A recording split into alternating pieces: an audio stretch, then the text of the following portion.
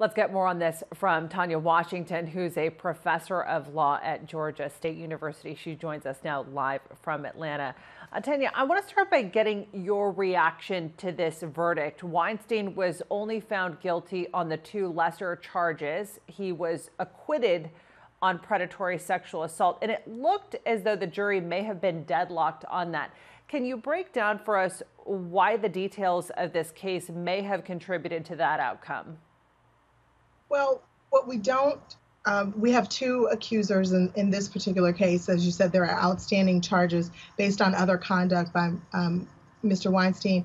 And we don't know, the jury deliberations is a black box. We don't know what the jury was deadlocked about with respect to his conduct. But these charges are very serious. They carry up to 5 years in prison for the rape and up to 25 years for the criminal acts. So he's still looking at 25 years, which at his age is essentially a life sentence.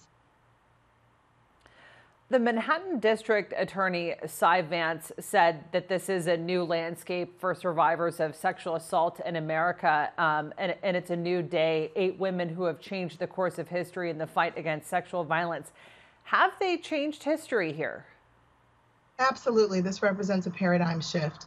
The power of collective voices asserting their right to be free from predatory sexual conduct is incredible. And that's going to encourage many other survivors to come forward and to name their accusers and to use the justice system to get justice. Justice delayed is justice nonetheless.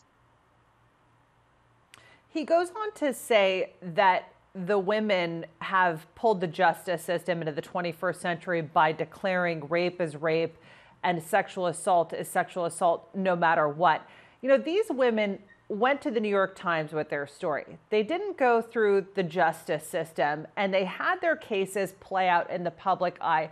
Can we really say that this is true for all victims who want to prosecute these crimes? No, I mean, a lot of victims won't have access to a news outlet like the New York Times.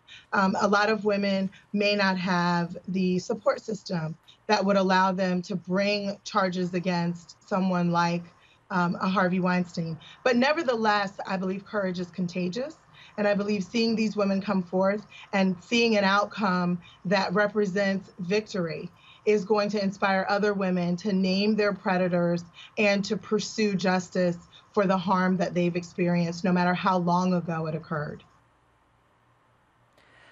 Cy Vance had also said that this would change the way these cases play out in a courtroom, that the old legal defense loopholes will no longer apply here, and that this case was evidence of that. Do you think that's in fact the case, and how do you think that will impact the charges that Weinstein faces in Los Angeles? I think it does. I think those observations made by Prosecutor Vance by Defense Attorney Vance, are accurate.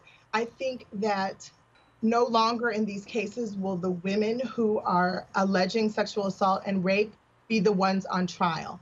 I think the focus will be, rightfully as it should be, on the defendant who is accused of these acts. And I think in terms of how today, the verdict that was announced last week or Monday will affect Weinstein in the future in LA with the charges that he's going to have to answer to there, they're going to create an impression of the kind of behavior that he's engaged in.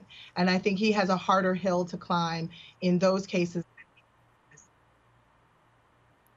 All right, Tanya Washington out of Atlanta, really appreciate you being with us. Thanks for that.